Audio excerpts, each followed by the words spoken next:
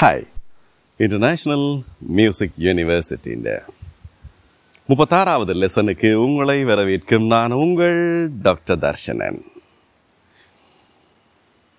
ஸ்ருதி, அதுக்கு பிறகு லயம், அந்த லயத்திலேயும் இருக்கக்கூடிய உள்பிரிவுகளை பற்றி தெரிந்து கொண்டு அவற்றை பயிற்சி செய்து கொண்டு இருக்கின்றோம்.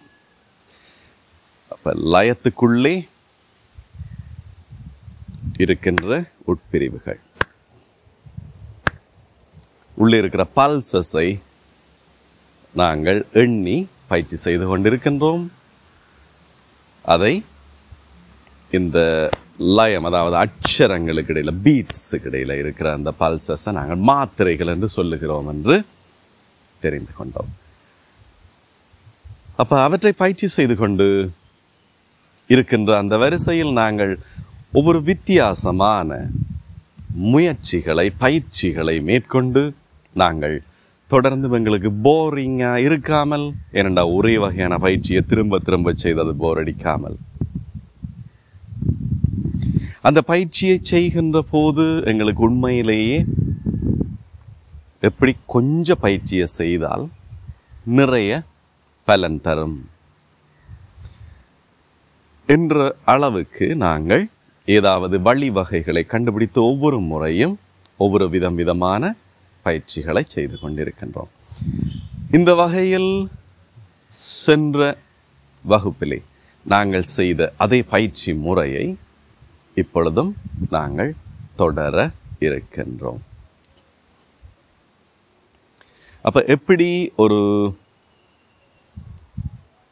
மெட்ரோனோமில், அல்லது எங்களோட மெட்ரோனோம்ன்றது நாங்கள் வாங்கலாம் போக வேண்டியதில்லை, எங்களோட மொபைல் ஃபோனில், டேப்லெட்டில் இன்ஸ்டால் பண்ணக்கூடியது, அல்லது ஐபேடில் இன்ஸ்டால் பண்ணக்கூடியது. அந்த மெட்ரோனோம் அதை போட்டுட்டு நாங்கள் 60 BPMல செட் பண்ணிட்டு இந்த பயிற்சியை செய்கிறத பற்றி சென்ற வாரம் பார்த்தோம். அதில் நாங்கள் மெட்ரோனமுக்கு பதிலாக கிளாக்கில் செகண்ட் கம்பியை வச்சு கொண்டும் செய்யலாம் என்று பார்த்தோம். செகண்ட் கம்பியை வச்சு கொண்டு மட்டும் இல்லை, டிஜிட்டல் வாட்சில் கூட இந்த செகண்ட்ஸ் ஓடுற வேகத்தை வைத்து கொண்டு அதை செய்யலாம் என்று நாங்கள் பார்த்திருந்தோம். அப்போ அந்த வகையில் இன்றும் தொடர்ந்து அந்த பயிற்சியை மேற்கொள்ள இருக்கிறோம். அதில் நாங்கள் பயிற்சிகளை செய்து கொண்டிருந்த போது வாயினாலே எந்த மொழியில் சொன்னாலும் எங்களுக்கு கஷ்டமாக இருக்குது, வேகமாக அதை உச்சரிக்கிறதுக்கு. ஆகவே நாங்கள் கையினாலே அத்தனை தட்டுகளை தட்டி பார்த்து கொண்டிருந்தோம். இன்றைக்கும் வேகத்தை நாங்கள் குறைக்க வேகத்தை குறைத்து கொண்டே செல்ல எங்களுக்கு இன்னும் கூட பயிற்சி கிடைக்கும், கூட துல்லியமான நுணுக்கமான பயிற்சி கிடைக்கும். மிகவும் வேகமாக செல்லவும் பயிற்சி, துல்லியமான பயிற்சி கிடைக்கும். மிக ஸ்லோவாக செல்லவும் எங்களுக்கு துல்லியமான பயிற்சி கிடைக்கும். எங்களுக்கு ஈஸியாக இருக்கக்கூடிய வேகத்தில் தட்டி செய்கிற போது அது எங்களுக்கு ஒரு குறைந்த லெவல் பயிற்சியை, மினிமம் லெவல் பயிற்சியை அளிக்கும் என்றெல்லாம் ஏற்கனவே நாங்கள் பேசியிருந்தோம். ஆகவே இன்றைக்கு கொஞ்சம் வேகத்தை குறைத்து எங்களால் முடிந்த வரைக்கும் தட்டி பார்ப்போம். 1 1 1 1 1 1 1 1 1 1 1 1 1 1 1 1. அப்போ கடைசியாக நான் தட்டினது உண்மையிலேயே 8 தட்ட வேண்டியது. இருந்தாலும் திடீரென்று 8 தட்டுறது எங்களுக்கு கஷ்டமாக இருக்க வேண்டபடினால வேகத்தை நாங்கள் அதிகரித்து 4 தட்டினோம் லாஸ்ட் அட்டெம்ப்டில். அப்போ வேகத்தை அதிகரித்து 4 தட்டைக்குள்ள நாங்கள் உண்மையாக அந்த வேகத்தில் 8 தான் தட்டி கொண்டு இருந்தோம். இப்போ உண்மையாகவே 8 தட்டுவோம். என்ன தட்ட போகிறோம்? 1:1 முதல்ல, பிறகு 1:2, பிறகு 1:4, 4 பேருந்து 1:8. அப்போ 1 இதை நாங்கள் மறக்கக்கூடாது இதெல்லாம். அப்போ 1 1 1 1 1 1 நாங்கள் மனதுக்குள்ளே சொல்லிக்கொள்ளலாம். 1 2 1 2. எங்களுக்கு வாயால் சொல்லத்தானே எங்களுக்கு சொல்லு வேகமாக வர நாக்கு தடக்குது. ரைட். அப்படி என்றால் நாங்கள் மனதுக்குள்ளே அதை 1 2 என்று சொல்லிக்கொள்ளலாம். ரைட். கட்டாயம் சொல்லணும்னு இல்லை. 1 1 1 1 1 2 1 2 1 2 1 2 1 2 3 4 1 2 3 4 1 1. அப்போ அடுத்தது 8. ரைட். அப்போ இந்த இதுக்குள்ளே 1 2 3 4 5 6 7 8 தட்ட வேணும். அப்போ அதை நாங்கள் உண்மையாக 8 தான் தட்டுறோம்னு பார்த்துட்டு தட்டணும். இல்லைண்டா 7 6 எல்லாம் கூட வருமா? 1 1 2 3 4 1 2 3 4 1 2 3 4 5 6 7 8 என்று நினைக்கக்கூடாது. 1 2 3 4 1 2 3 4 1 2 3 4 1 2 1 2 3 4 1 2 3 4 1. இப்போ எல்லாத்தையும் சேர்த்து பழையபடி 1 1 1 1 1 2 1 2 1 2 1 2 1 2 3 4 1 2 3 4 1 2 3 4 1 2 3 4 1 2 3 4 1 2 3 4 1 2 3 4 1 2 3 4 1 1. என்னோட சேர்ந்து இப்படி தட்டி பார்த்த பிறகு நீங்களாகவும் இதை தட்டி பார்ப்பீங்க. வீடியோவை பாஸ் பண்ணி விட்டுட்டு தட்டி இப்போ பார்க்குறீங்க. அதற்கு பிறகு மெட்ரோனோமை போட்டுட்டு 2 செகண்ட்ஸுக்கு ஒரு தட்டு. அப்போ 2 செகண்ட்ஸுக்குண்ட எப்படி போன முறையும் ஒருக்கா பார்த்துனாங்க. ஆனால் 8 நாங்கள் செய்து பார்க்கல. 1 1 1 1 1 1 2 1 2 1 2 1 2 3 4 1 2 3 4 1 2 3 4 1 2 3 4 1 2 3 4 1 2 3 4 1 2 3 4 1 2 3 4 1. செகண்ட்ஸ் ஓடுற இப்போ வீடியோ கேமராவில் ஓடுற செகண்ட்ஸை பார்த்தபடி 2 செகண்ட்ஸுக்கு ஒரு தட்டு வீதம், ஒரு பீட் 2 செகண்ட்ஸுக்கு. அப்போ நாங்கள் எவ்வளோத்தில் செய்திருப்போம்? 2 செகண்ட்ஸுக்கு ஒரு பீட் தட்டைக்குள்ள 30 BPM 30 beats per minuteலே செய்திருப்போம். முதல்ல 60 BPMல செய்தாங்க பீட்ஸ் per minute. இப்போ 30 BPMலே செய்தோம். இதை நீங்களும் ஒரு செகண்ட் கம்பி உள்ள கடிகாரம் அல்லது செகண்ட் டிஜிட்டில் மின்னிற கடிகாரம் அதை வச்சுக்கொண்டு நீங்கள் செய்து பார்க்கலாம். அப்போ இப்படியே 4 செகண்டுக்கு ஒரு தட்டு, இப்படி கொஞ்சம் கொஞ்சமாக ஸ்லோ டவுன் பண்ணிக்கொண்டே போகிற போது எங்களினுடைய தாளப்பிடிப்பு என்று சொல்கிறது. ஏன் அந்த அளவுக்கு எங்களுக்கு தாளப்பிடிப்பு அதிகரிக்க வேண்டும்? அப்படி என்ன செய்ய போகிறோம்? சினிமா பாட்டு தானே, பாடப்போகிறோம் என்று எங்களில் சிலர் நினைத்தால் கூட, ஒரு சினிமா பாட்டை கூட நாங்கள் தனியாக பாட விட்டால் நாங்கள் லயப்பிடிப்போடு தாளப்பிடிப்போடு பாடுகிறோமா இல்லையான்றது எங்களுக்கே தெரியாது. ஆனால் ஒரு மேடையில் பாடிக்கொண்டிருக்கிறோம். மேடையில் பாடும்போது ஒரு போட்டி, எங்கள் விஜய் சூப்பர் ஸ்டாருக்கு போகிறோம். அங்கே போட்டியில் பாடிட்டு இருக்கிறோம். அப்போ அக்காம்பனிங் இன்ஸ்ட்ருமெண்ட்ஸ் எல்லாம் வாசித்து கொண்டே இருக்கும். அப்போ நாங்கள் ஒரு வேகத்தில் மனதுக்குள்ளே கால்குலேட் பண்ணிட்டு தொடங்குவோம், இந்த வேகத்தில் பாட போகிறோம் என்று. அதிசய ராகம் ஆனந்த ராகம் அழகிய ராகம்.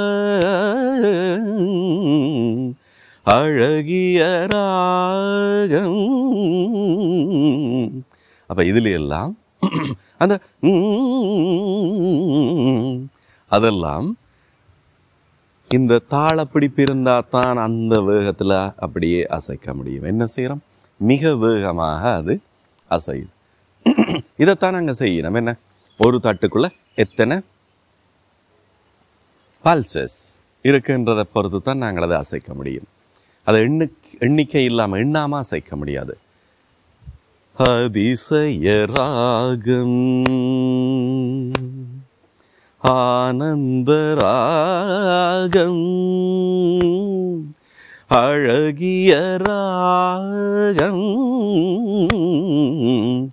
அப்போ அப்படி போகிற போதும் இந்த பீட்ஸை அப்படி ஒழுங்காக போட்டுக்கொண்டே இருப்பது, அந்த பீட்டின் வேகத்தை நாங்கள் மறக்காமல் இருக்கிறோம் என்றதுக்கு. அதை மறக்காமல் இருந்தால் தான் அதுக்கு பிறகு அதான் முதுகெலும்பு லயத்தின், அதாவது தாளத்தின் முதுகெலும்பு இந்த பீட்ஸ் லயம். அதை மறக்காமல் காலப்பிரமாணம். அப்போ காலப்பிரமாணம் என்று சொல்கிறது காலம் போகின்ற அளவு, காலத்தை அளவிடும் முறை, அதான் லயம். அப்போ அதை நாங்கள் இப்படி பீட்ஸ் போய் கொண்டிருக்க போது அதை மறக்காமல் இருந்தால் தான் ஒவ்வொன்றுக்குள்ளே எத்தனை அசைவுகள், இப்போ 4, 8 என்றெல்லாம் அசைத்தோம் இல்லை. அப்போ இங்கே என்ன நடக்குது என்றால், அழகிய ராகம் 1 2 3 4 1 2 3 4 1 2 3 4 1 2 3 4.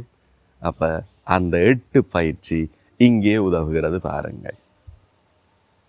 அழகிய ராவுக்குள்ள எத்தனை இருக்கப்ப 4 பயிற்சி செய்தது எங்களுக்கு உதவுது. 4 pulses. அழகிய பார்த்தீங்க. அப்போ ராகான்னு நாங்கள் சொல்லுவதில்லை, இருந்தாலும் மைண்டுக்குள்ளே நாங்கள் எண்ண வேண்டும். அழகிய அழகிய 1 2 3 4 அழகிய ராகம் 1 2 3 4 1 2 3 4 1 2 3 4 1 2 3 4 1 2 3 4 1 2 3 4 1 2 3 4 அழகிய ராகம் 1 2 3 4 1 2 3 4 1 2 3 4 1 2 3 4. அப்போ அங்கே கூட இந்த எண்ணிக்கை சரியாக எங்களால் மனதுக்குள்ளே நினைக்கப்படவில்லை ஆயின் எங்களால் அதை சரியாக லயத்தை தட்டி பார்க்க முடியாது, அதை மைண்டுக்குள்ளே சரியாக வைக்க முடியாது, அதை சரியாக பாடுவதற்கு முடியாது. அப்போ நாங்கள் இந்த இடத்திலே இழுக்கிறோம் ஓடுறோம் என்று சொல்லுவார்கள். என்னது? அதாவது அந்த 8 ஸ்லோ பண்ணிடுவோம், அது வரைக்கும் வேறு வேகத்தில் பாடிட்டு வருவோம். என்னண்டு? அதிசய ராகம் ஆனந்தரா. இது எப்படி தப்லா வாசிக்குமோ அப்படி அதை கையில் வாசித்து பார்க்குறோம், வேற ஒன்றும் இல்லை. அதிசய ராகம் ஆனந்தராகம் அதி அழகிய ராகம். தப்லா அப்படி வாசிச்சுட்டு இருக்கிற போது நாங்கள் வேகத்தை மாற்றி விட்டோம்டா. என்னது? அழகிய ராகம் எப்படி ஸ்லோ பண்ணி விட்டோம்டா, தப்லா எங்களை விட்டுட்டு தண்டவாடுக்கு போயிடும். அழகிய ராகம் அபூர்வ ராகம். இந்த ராகம் இழுத்து முடிக்கிறதுக்கு கூட எங்களுக்குள்ளுக்கு இந்த எண்ணிக்கைகள் இருக்காட்டி எங்கே கொண்டே முடிச்சுட்டு அடுத்த வரி தொடங்குறேன்னு எங்களுக்கு தெரியாமல் இருக்கும். அபூர்வ ராகம். அங்கே அசைவொன்றும் வேற இல்லை. இருந்தாலும் கம்ம கொண்டு எங்க முடிக்கிறது என்றது மைண்டுக்குள்ளே இருக்கிற இந்த பீட்ஸை வச்சு கொண்டு தான் நாங்கள் ஞாபகம் வைக்க முடியும் அதை எங்கே கொண்டு போய் முடிக்கிறதுன்றது. அபூர்வ ராகம் அப்போ அடுத்தது அதிசய ராகம் எங்கே தொடங்கணும் என்றது. அது எல்லாமே இந்த பீட் கவுண்டிங்கை மனதுக்குள்ளே வைத்திருப்பதன் மூலம்தான் எங்களாலே அப்போ ஞாபகப்படுத்தப்படுகிறது. ஏன் நாங்கள் பாட்டை திரும்ப திரும்ப கேட்டு ஞாபகம் வச்சு அதே மாதிரி நினைச்சு கொண்டு பாடலாம் தானே என்றால் அதுக்காக ஒரு பாட்டை எத்தனை தடவை நாங்கள் கேட்க வேண்டும். நாங்கள் இப்போ போக வர சின்ன வயசுல இருந்தே கேட்டுட்டு இருந்திருப்போம். நாங்களாக போட்டு கேட்காட்டிலும் எங்களோட அப்பா அம்மா தாத்தா பாட்டி அந்த பாட்டை ரசித்த போது, நாங்கள் அம்மாண்ட வயிற்றுக்குள்ளே இருந்த போது எங்களோட அம்மா அந்த பாட்டை ரசித்த போது எல்லாம் அந்த பாட்டை கேட்டுட்டு அதுக்கு பிறகு நாங்கள் என்ன நினைப்போம், அதை பாட வேணுமென்று நினைப்போம். நினைக்க மாத்திரத்தில் ஒருக்கா கேட்டு பார்ப்போம். கேட்ட உடனே எங்களுக்கு முழு பாட்டும் வார மாதிரி தெரியும். சில வேளைகளிலே அதை நல்லா பாடியும் விடுவோம்.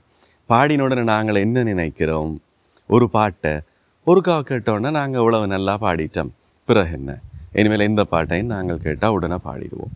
இதுக்காக எல்லாம் என்னது கஷ்டப்பட்டு இசை பயிற்சி செய்ய வேண்டும் என்று நாங்கள் நினைப்போம்.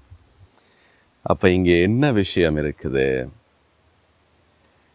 அது எங்களை அறியாமலேயே நாங்கள் பிறந்த பின்னரும் வயிற்றுக்குள்ளே இருக்கும்போதும் ரசித்த பாடல்கள் எங்கட காதுக்குள்ளாலையும் அம்மாண்ட காதுக்குள்ளாலையும் ரசித்த. எப்படி அம்மாண்ட காதுக்குள்ளால ரசித்தது, வயிற்றில் இருக்கும்போது அம்மா ரசிக்க அந்த ரசனை எங்களை வந்து சார்ந்தது. அப்படி கிடைத்த அந்த ரசனை மூலம் எங்களுக்குள்ளே அந்த பாட்டு மெமரியில் பதிஞ்சிருக்கிறதால நாங்கள் அதை ஒருக்கா கேட்டுட்டு, அதாவது பாட வேண்டும் என்று நினைத்ததற்கு பின்னர் ஒருக்கா கேட்டுட்டு நாங்கள் அதை எங்கே ஒரு மேடையில் பக்கவாத்தியங்கள், அனுசரணை வாத்தியங்கள் அல்லது அக்கம்பனிமெண்ட்ஸ் வாசிக்க அதோடு சேர்ந்தே துல்லியமாக பாடி முடித்திருப்போம். அப்போ அது வந்து இசை கற்காமலே நாங்கள் அப்படி பாடிவிட்டோமே, அப்படி எல்லா பாட்டையும் ஏன் பாட முடியாது என்று நாங்கள் கேட்கலாம். அப்போ எங்கட இதுக்கு என்ன பதில், ஒரு பாட்டை அதே மாதிரி திரும்ப பாடுறதுக்கு 2 வழிகள் உண்டு. ஒன்று, திரும்ப திரும்ப திரும்ப திரும்ப எங்களை அறியாமலே அது காதுக்குள்ளே ஒலித்து எங்கட இந்த உள் மூளை இருக்குது, அது என்ன செய்யும், அது நல்லது கெட்டது சரி தவறு இந்த எதுவும் பார்க்காமல் திரும்ப திரும்ப ஒலிக்கப்படுபவற்றை அது பதிவு செய்து கொள்ளும்.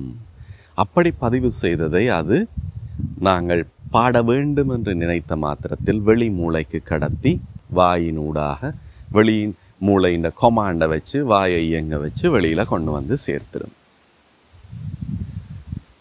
அப்போ இன்னொரு வழி உண்டு. அது என்ன, நாங்கள் இந்த ராகம் தாளம் மாதிரியான, அப்போ உண்மையாக சினிமா பாட்டு பாடுறதுக்கு நாங்கள் என்ன ராகம் என்று தெரிஞ்சுதான் பாடணும் என்று இல்லை. இந்த லயம் மற்றது ஸ்ருதி. ஸ்ருதி என்றால் ஸ்ருதியின் ஏற்றத்தாழ்வுகள், அதான் ஸ்வரங்கள். அப்போ ஸ்ருதியின் சுரம் என்னன்னு தெரியணும் இல்லை, ஆனால் ஸ்ருதியின் ஏற்றத்தாழ்வுகள், ஸ்ருதி இந்த இடத்துல கூடுது, ஸ்ருதி இந்த இடத்துல குறையுது, இதுகளை வச்சு கொண்டு நாங்கள் பாடலாம் பாட்டை. அப்போ இப்போ 2க்கும் இடையில் என்ன வித்தியாசம், முதல் முறை அதான் முதலாவது வகை நாங்கள் பல தடவைகள் கேட்டிருக்க வேண்டும். அதுவும் எப்படி பல தடவைகள், ஒரே நாளிலிருந்து 100 தடவை கேட்டால் பயன் தராது. எங்களுக்கு நாங்கள் ரசிக்கும் அளவுக்கு கேட்க வேண்டும். ரசனை முடிந்து போரிங்காக இருக்கின்ற உடனே எந்த ஒரு எங்களுக்கு பிடித்த பாட்டும் திரும்ப திரும்ப கேட்டுகிட்டே இருந்தால் போரிங்காக இருக்கும். அப்போ நாங்களே ரசித்து இன்றைக்கு 2 தடவை கேட்க முடியும். எங்களுக்கு சில வேளையில் காலமே 2 தடவை, பின்னேரம் அல்ல இரவு படுத்து நித்திர கொள்ள முதல் அது ஒரு 3 தடவை. அப்போ படுத்துட்டு நாங்கள் விடிய எழும்பும் வரைக்கும் பாட்டை ப்ளே பண்ணி கொண்டு விட்டுட்டு நாங்கள் இரவு முழுக்க 1000 தரம் கேட்டு விட்டோம் என்கின்ற முடிவுக்கு வர முடியாது. அப்போ அது தண்டை பாட்டுக்கு பாடிட்டு இருக்கு, நாங்கள் நித்திர கொண்டிருப்போம். ஏன் போட்டுட்டு சமைச்சால் அந்த பாட்டை 100 தரம் போட்டுட்டு நாங்கள் மத்தியான சாப்பாட்டை சமைச்சால் சமைச்ச முடிகிற அவ்வளவு நேரமும் அந்த பாட்டை அத்தனை தடவை கேட்டு விட்டோம் என்கின்ற முடிவுக்கு வர முடியாது. அதிலே அந்த பாட்டை கருத்தூன்றி ஒவ்வொரு அதாவது ஒவ்வொரு கண பொழுதும் அதை ரசித்தோம். அப்படி ரசித்தோம் என்றால் தான் அது எங்கட உள்மூளையில் போய் பதியும். ரசித்தோம் மீன்ஸ் அந்த அளவுக்கு அதை கவனித்தோம் என்று அர்த்தம். அப்படி கவனித்தால் தான் அது உள்மூளையில் போய் பதியும். அப்படி பதியப்பட்டதைத்தான் நாங்கள் மீள எடுத்து பாட முடியும். அப்படி எத்தனை தடவை பதியணும்? 100 தடவைகள் அல்லது சிலருக்கு 1000 தடவைகள். அதாவது எந்த அளவுக்கு எங்கட உள் மூளைக்கும் வெளி மூளைக்கும் இடையில் இருக்கிற பவர் செப்பரேஷன். என்ன பவர் செப்பரேஷன்? நாங்கள் இயங்கி கொண்டிருப்பதற்கு எங்கட உள் மூளையும் வேலை செய்யணும், வெளி மூளையும் ஃபங்க்ஷன் பண்ணணும். வெளி மூளை என்ன செய்யும்? உடனே வேறவங்களை துரத்தி கொண்டு வரீங்கன்னா உடனே ஓட வேணும் என்ற முடிவை எடுத்துட்டு ஓடும். அதில் ஓட தேவையில்லை, அவரை திருப்பி கலைச்சு கொண்டு ஓடினா அவர் திரும்பி ஓடுவார். இப்படி உடனடி முடிவை எடுக்கும். எங்களுக்கு ஒரு ஆபத்து வரப்போது, பசிக்கிற போது சாப்பிட வேணும் என்ற முடிவை பசிச்சா உடனே எடுக்கும். உள்மூளை என்ன செய்யும்? ஒரு ஆள் வீட்டு பெல்லே அடிக்கிறார், நாங்கள் கேமராக்குள்ளால் பார்க்குறோம்.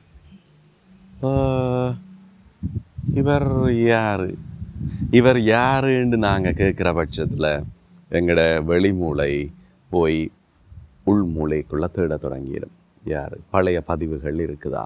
முந்தியவரை கண்டிருக்கிறோமா? தேடி போட்டு சொல்லும், காணவில்லை. ஆகவே இவர் ஸ்ட்ரேஞ்சர் என்றால் எங்களுக்கு அறிமுகம் இல்லாத ஒருவர்.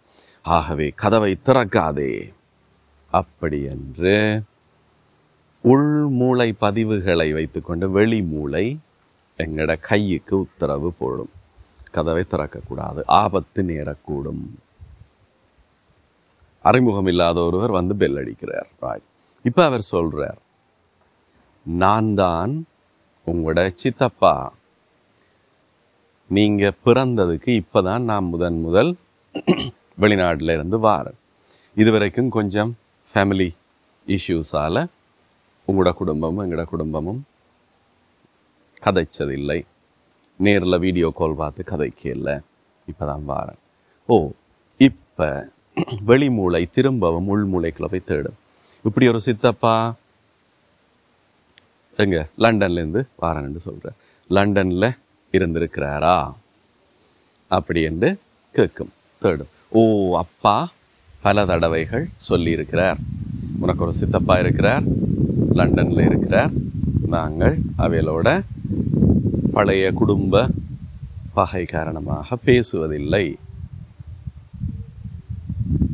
ஆனால் அவர் இங்கே வந்தால் உன்னிடம் வருவார், ஏனென்றால் அவரை பற்றி எனக்கு தெரியும் என்று அப்பா சொல்கிறார். அப்போ அப்பாவுக்கு எப்படி அவரை பற்றி தெரிஞ்சிருந்தது? பல தடவைகள் ஒன்றாக சகோதரமாக இருந்து வீட்டில் வளர்ந்த போது அவரின் குணம் குறிகள் எப்படி இருந்தன என்பதை திரும்ப திரும்ப அப்பாவினுடைய வெளிமூளை கவனித்ததால் அவை உள்மூளையிலே பதிவு செய்யப்பட்டு இருந்தன. அவற்றை மீட்டெடுத்து அவர் சொல்கிறார், என்ற தம்பி இப்போ இப்படித்தான் இருப்பார், முந்தி இப்படித்தான் இருந்தார், ஆகவே இப்பையும் அப்படித்தான் இருப்பார் என்று உள்மூளை முற்றுமுழுதாக நம்பிவிடும். அப்போ இப்போ அதே மாதிரி தான் இப்போ அது எங்களுக்கு ஓ சரிதான், சித்தப்பா அப்படின்னுட்டு இப்போ வெளிமூளை சொல்லும். இப்போ அவர் அந்நியர் அல்ல, யாருண்டே தெரியாதுன்ற முதல் யோசித்தது இப்போ, அதாவது கண்ணுக்கு யார் என்பது அவற்றை உருவம் பதிவாகவில்லை. ஆனால் காது வழியாக அவருடைய பெயர் உறவு முறையும் பதிவாகி மூளைக்குள்ள இருக்குது, உள்மூளைக்குள்ள. இப்போ அதை மீட்டெடுத்து he safe, open the door என்று வெளிமூளை இப்போ நம்பிக்கையுடன் உத்தரவிடும், கையுக்கு கை திறக்கும். அப்போ இது மாதிரி தான் இப்போ அந்த 2 முறைகளை நாங்கள் கம்பேர் பண்ணி வைத்திருந்தோமல்ல. அப்போ உள்மூளையில் பதிவுகளை ஏற்படுத்தணும்னா எவ்வளவு காலம் அப்பா சித்தப்பாவோட எவ்வளவு காலம் வாழ்ந்து அந்த பதிவுகளை இவர் இப்படித்தான் என்று எடுத்திருப்பார் உள்ளுக்கு.